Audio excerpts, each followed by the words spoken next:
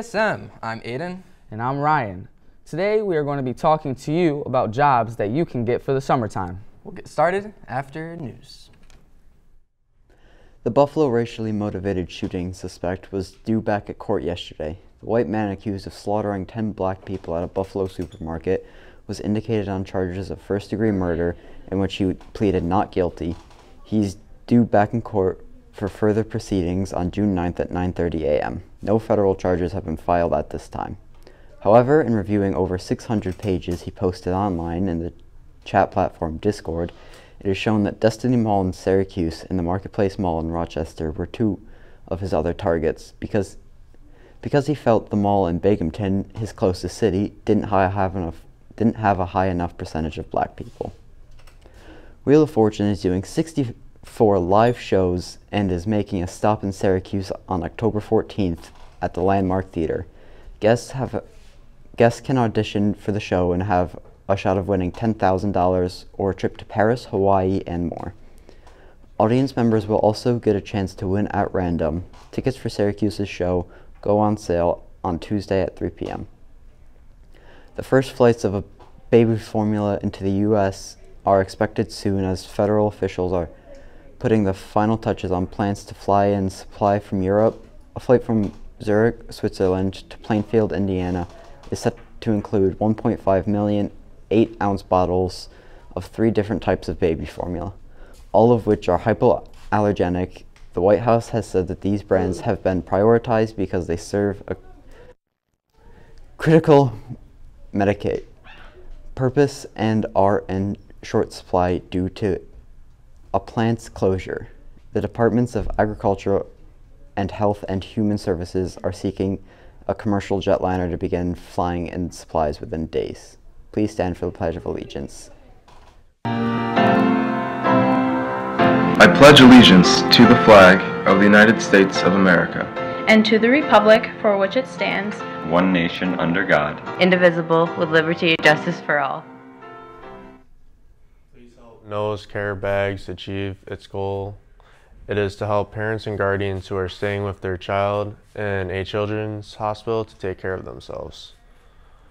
And we keep a family together. We provide toiletries to meet their physical needs, a candy bar to remind them to eat, and a positive quote and a message for emotional support. Drop off at our collection bin in the high school lobby through May 26th and donate online at noahscarebags.com. Looking for a part-time job? Greek Fest is looking for some employees for their upcoming festival. Scan the QR code for more info. The Village of East Syracuse Parks Recreation is offering lifeguard certification and recertification. The courses are on Friday in June at Harlem Park. To register, text 315-857-3403 with your name, age, cell, and email. Lifeguarding is a great opportunity for a summer job.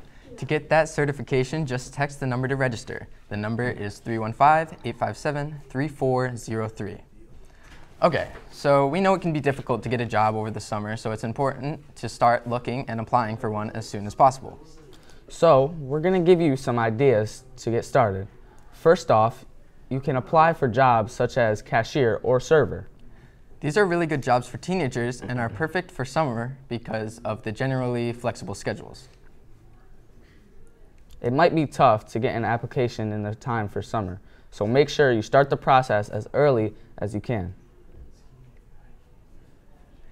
Next, we'll talk about some jobs that anyone can do on their own with some good weather.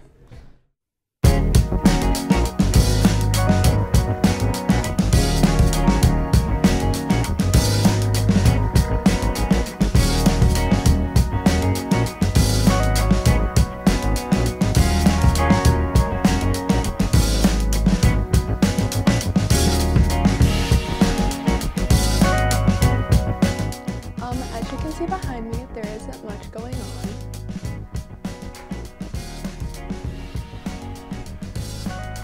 Today we'll have a high of 85 and a low of 70, and tomorrow we'll have a high of 90 and a low of 64. And I'm Abby with your weather.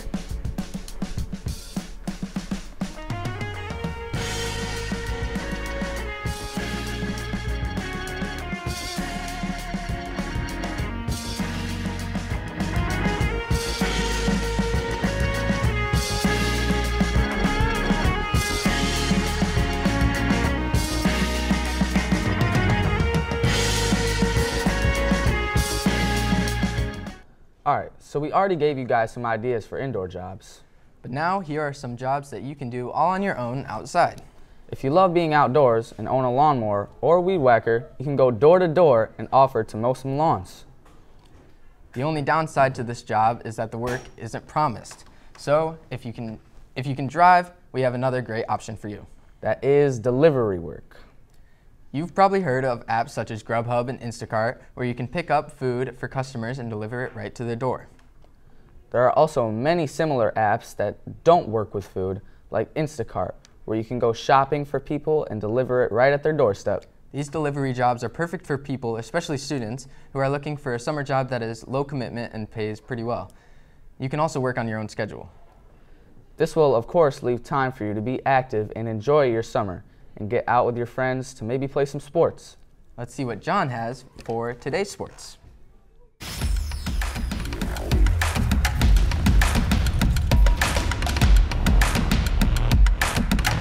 Boston Celtics beat the Miami Heat 127-102 in Game 2 of the Eastern Conference Finals.